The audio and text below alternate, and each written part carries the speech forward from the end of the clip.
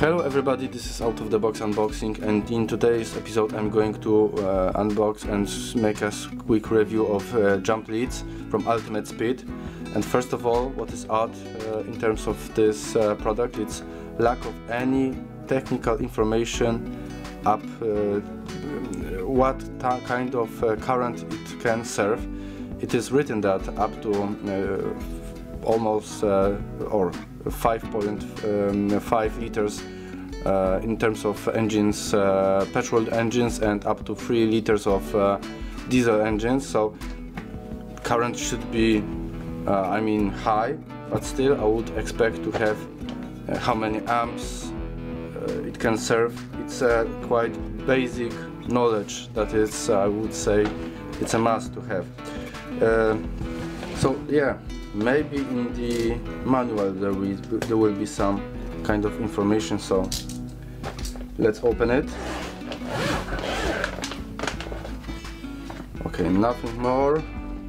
Cables, let's say, look solid, but for such cables it doesn't matter how they are looking like, but how they are made, and we don't need that anymore. And what is the technical parameters? Let's find. Okay, first of all, it's German as always in product from Lidl, German first. But no, I cannot see nothing in terms of real properties.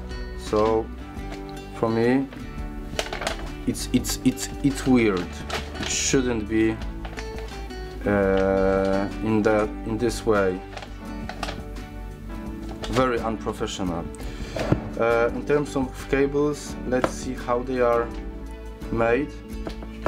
I would say quite decent, you see.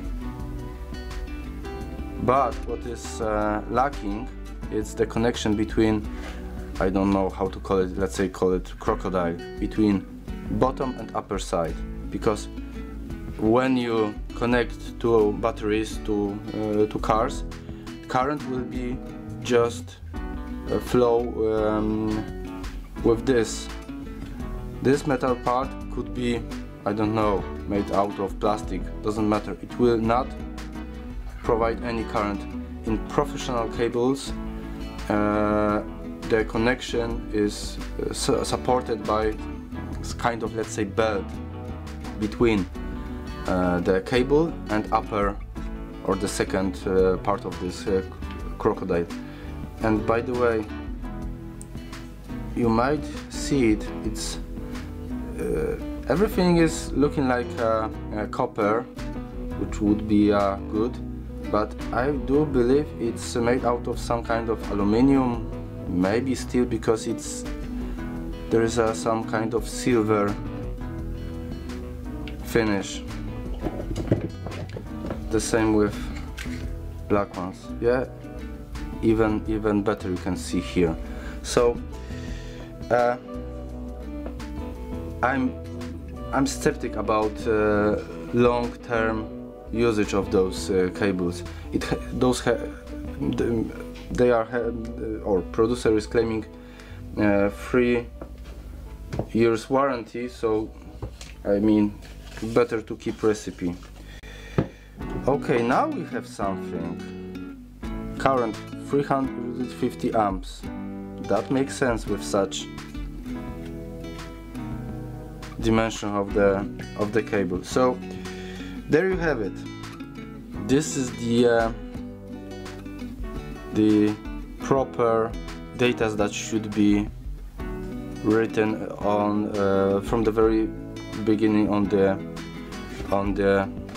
cover. So 350 amps, that makes sense in my opinion. So not too much, especially that on, let's say, Amazon or some kind of internet tenders you can find easily up to 1000 amps, which not gonna happen. Okay, in terms of this LED lamp, batteries included. In my opinion, this is let's say some kind of, let's say, gizmo. I don't believe you will use it, because if you're stuck in the middle of the nowhere, you will not use it as a flashlight. And those cables require second car. So if there is somebody next to us, can use a flashlight from his or hers smartphone, so you don't need such LED.